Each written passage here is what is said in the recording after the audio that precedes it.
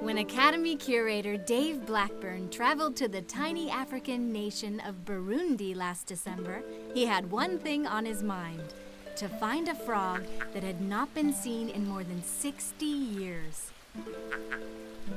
The Bururi Long-Fingered Frog was first seen by scientists in 1949. Since then, the country in which it was discovered has gone through some rough times. Forests in Burundi don't quite stand a chance. This is a densely populated, incredibly poor country dependent on agriculture. So the forests over time are shrinking. Little was known about the frog's habitat or biology. So Blackburn and his colleagues, led by Eli Greenbaum from the University of Texas, worked a hunch based on their knowledge of the frog's evolutionary relationships. I've worked with closely related species in Cameroon, and I know what those species sound like. So I was kind of guessing based on that. It was a long, grueling slog through the dense rainforest of Burundi. Days went by with no luck.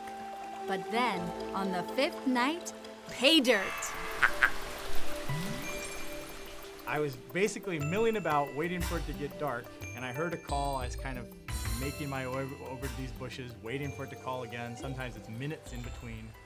And I happened, purely through serendipity, to move aside some grass. And there it was, just sitting on a log, which was great. Wow!